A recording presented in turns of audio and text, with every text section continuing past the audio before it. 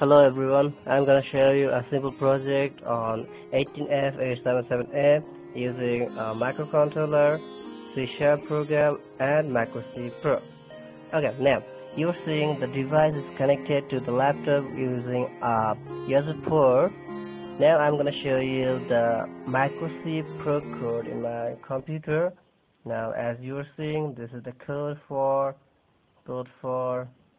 Macro C Pro, which will generate a ACX file, and I'll show you the C# code which is specially written for USB driver.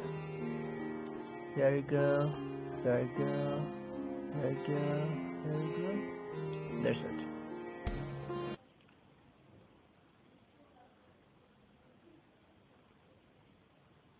Okay, this is the driver for USB HID device.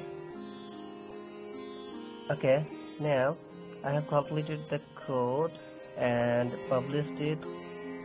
This is the user interface. Okay, now watch it. Whenever I will click onto the light on button, okay, light on button on, this LED is turning on. As you are seeing, it is connected to the laptop with USB port. Okay, now I am turning it off. This is off. Another button, another LED will glow. That's it. Another off button.